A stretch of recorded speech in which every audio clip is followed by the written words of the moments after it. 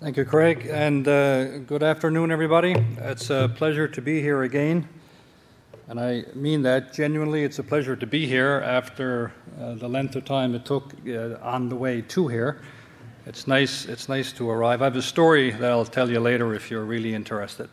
What I'm going to do in the next few minutes is share with you some of our current thinking. It represents work in progress. I'm not going to and it's not because I don't want to. I don't have profound, deep new results to share, but I do want to just bring you up to date and to listen to your views on current thinking with respect to the role of policy incentives, but also policy disincentives with respect to generating more agricultural productivity growth and getting it done in a more sustainable way. I guess two brief background context points I'd like to make at the outset. You all understand that the market environment in which agriculture operates is changing very rapidly. Policies are not. The natural resource environment in which we're all trying to do business is changing. Policies are not responding as quickly as they might. So one of the key messages, I think, where we have reached the conclusion is that there's a need for much more urgency to get on and begin to align policies in many countries today more with the market and the natural resource realities that exist. I think it's now common wisdom that we all need to do more in our own different capacities to encourage increased productivity growth in the sector. Let's just review very quickly why that is. I'm not going to talk a lot about the growing demand for food, for feed, for fuel. You've heard about that this morning, and you'll continue to hear about it. I think we all understand that with additional investment, we could bring a little bit at least, if not more than a little bit, of land into production, new land. We could reduce unnecessary food loss and waste, and we could adopt available technologies a little more effectively and a little more widely.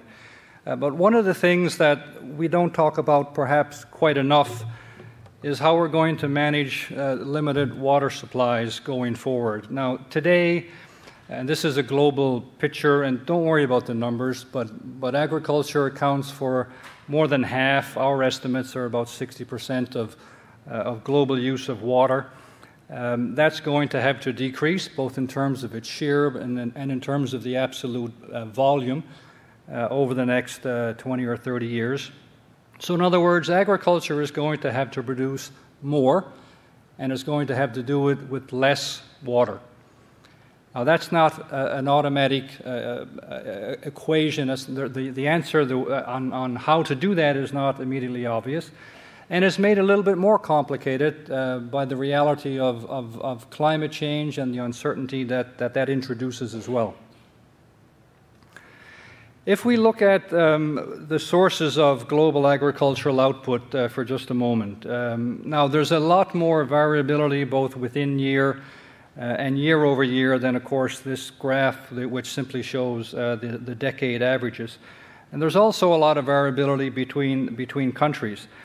But the simple point I want to make is that we're not going to increase output of agriculture globally simply by bringing in more land, simply by applying more irrigation, simply by more intensive use of fertilizers and pesticides. We're going to have to do more to generate what's referred to here as total factor productivity, but bringing all of our means of applying land and labor and capital and technology to the sector. So it requires a change from past practices and from past policy orientations.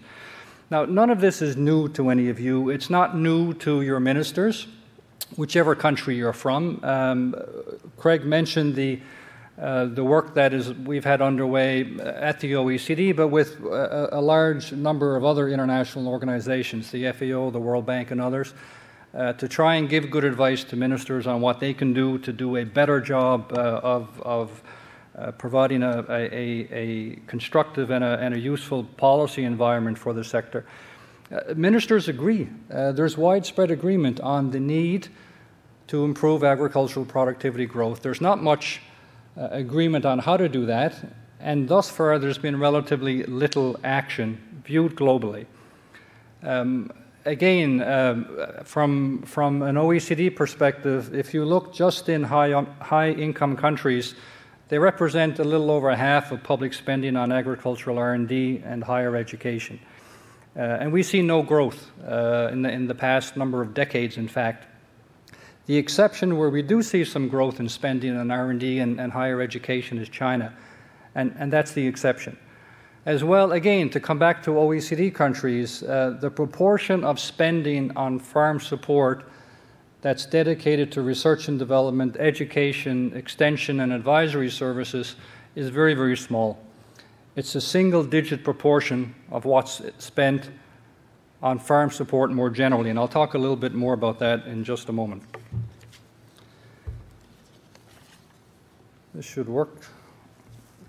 Let me turn and address the issue of policies just for a couple of moments. One of the things that's a little bit different in the last couple of years, at least in the way the OECD has approached the challenge of giving advice on how to improve agricultural productivity and sustainable resource use, relates to our focus on economy-wide policies. They matter. So do agricultural policies, but taken together, both the more general economic policies and in some cases social policies that countries have in place, as well as agricultural policies, combine to create both incentives and disincentives for improving productivity and for improving sustainable resource use through a number of drivers in particular. The first, the pace of structural change. Secondly, the way natural resources are used. And finally, whether investments in agriculture, innovation are even pursued. So again, just to underscore the importance of economy-wide policies, they matter. And here I'm referring to a wide range from macroeconomic and governance, regulatory, structural policies, property rights, rule of law, all of those basic things that many of our economies take for granted, but not every economy has in place. But these economy-wide policies determine more than anything else the environment for investment, and I'm thinking particularly of private investment. The economy-wide policies with the agricultural policies will make it more or less likely for the private sector to invest in agriculture and contribute to the kind of innovation that we're after. And again, I want to emphasize that in some countries, our analysis, very preliminary analysis, would suggest that these policies are more important than policies at the sector level in attracting private money. But of course, these policies are not always paid very much attention to by agricultural folks who look first and foremost, maybe not exclusively, at farm policies, which I'm going to do now for a moment or two. Most farm policies, as I've mentioned already, in particular in the OECD area, but not exclusively, remain linked to production, remain linked to the use of inputs, or remain linked to border measures, trade policies. An awful lot of agriculture policy today is essentially very large income transfers that have the impact, unintended, of impeding structural change, and quite often of the impact of encouraging more intensive use of resources, sometimes on more fragile land. Very little of the existing policy effort is directly targeted to either productivity or sustainability outcomes. Just a word on agricultural innovation systems in particular, where, again, to go beyond a lot of the traditional commodity-based approaches to agriculture and look at paying more attention to what we refer to as agricultural innovation systems, from all the way from the research lab, the university, extension services down to the farm. We think an awful lot more could be done to invest, perhaps to invest more, but in particular to invest better in improving both national and international collaboration across the whole innovation system.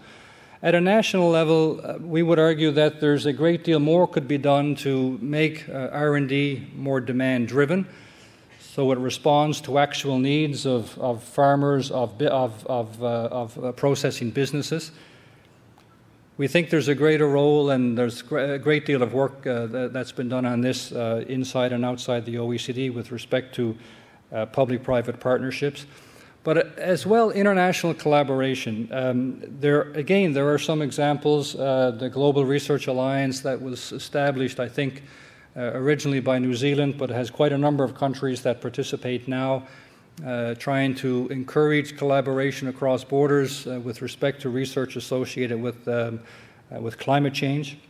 There's a number of other initiatives as well, but this is an activity that doesn't cost money. This is an activity that requires people to talk to each other and to listen to each other, and to pool intellectual as well as financial resources and focus on them on needs that are common, and many needs with respect to pushing out the technology frontier are common. As well, of course, there's an important opportunity to close the productivity gap in many developing countries, so the gap between current productivity performance and what is potential.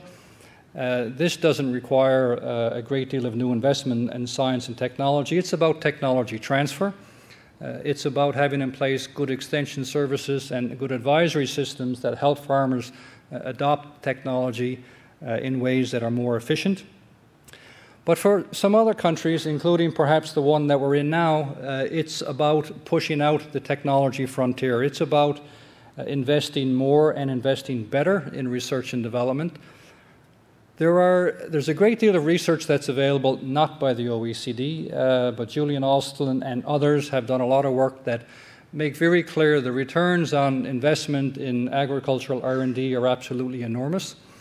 There's relatively long time lags, but the returns are very, very impressive. Yet we've not seen significant growth in public R&D spending, while we see a significant improvement in global markets, and we see the widespread expectation that global demand is going to remain very, very strong. Let me just wrap up before we hear from people who've done some research that's more close to your home, and then we'll look forward to questions later. I want to emphasize yet again, I think the case for improving agricultural productivity growth and more sustainable, more efficient use of land, water, biodiversities has been very, very well made. What has not happened to the same degree has been a clear identification of what are the actions that both the public and private sector might need to take. I don't think there's been adequate attention to the role of policy disincentives, nor the role of policies beyond the farm gate, again, to come back to the enabling environment and macro structural policies and so on. Final point I wanted to conclude on, it's not very difficult to give this kind of presentation at an aggregate level and to talk about the productivity challenge in very, very broad terms. To go from that, though, to actions is very difficult, but it requires us to look at the specific situation, the realities in countries and inside of countries that are at very different stages of development and countries that have very different resource endowments. And this is about where we are right now in the OECD. Craig again mentioned the work with the G20. We've had a great deal of support from Australia, intellectual support that is, moral support, to work on this issue, to use, in fact, Australia, as well as Brazil and Canada, as pilot countries to test one way that we have developed for examining, again, policy incentives and disincentives, and together to try and come up with a modus operandi to look at individual countries to help identify for and with those individual countries the kinds of actions that they can take. Now, this can be done on a bilateral basis. We're quite anxious to do that, but we're even more anxious to move into the multilateral forum, and in particular via the G20, countries can learn an awful lot from each other. In the same way, collaborating on R&D makes a lot of sense, collaborating on analytics and sharing ideas about what works and what doesn't work makes a great deal of sense to us as well. So I look forward to any questions that you have and to continuing to work with your government during its G20 presidency year and hopefully beyond. So again, thank you very much.